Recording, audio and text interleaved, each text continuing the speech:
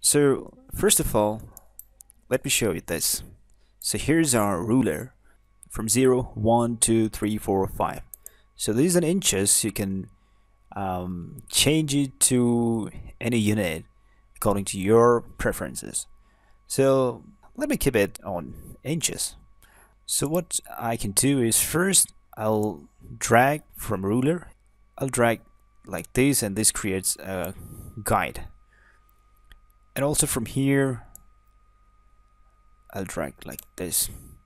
So now again from this vertical ruler I will create a guide, but on 1 inch. Okay, so here from the horizontal ruler I'll have a guide on 1 inch. So now what we can do is we can go to line tool, and let's choose this weight.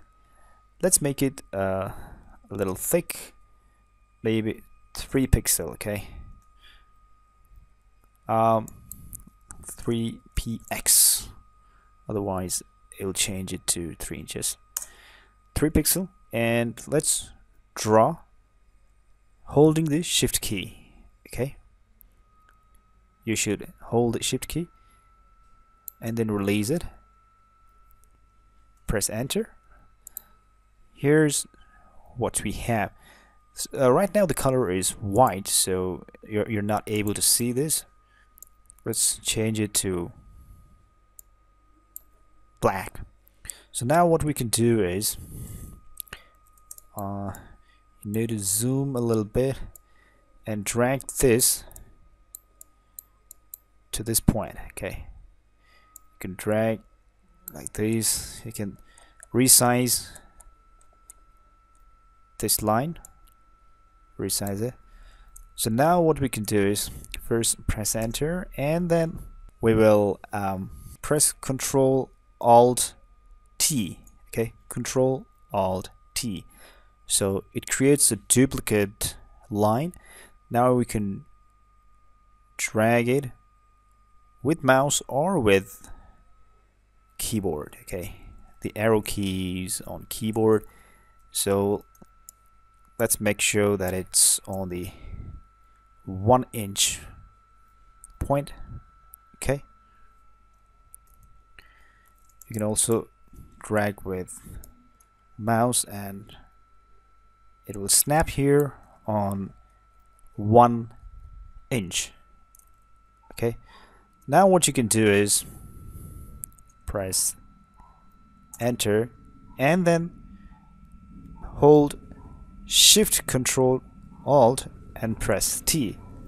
Okay, press T again, again. Keep pressing the T button, holding shift control and alt. So here's what we can see. These all are vertical lines. So now what we have to do is we have to create the horizontal lines. The process is the same. Go to line tool, draw the line, drag it holding shift key. Okay, press enter, and with the move tool we're gonna adjust it. We'll drag it to the uppermost part and see if we need to adjust anything. I don't see anything to be adjusted, so let's press Control Alt T and then drag the line, and it's snapping on a 1 inch point. Press enter and then shift Control Alt T. Press T again.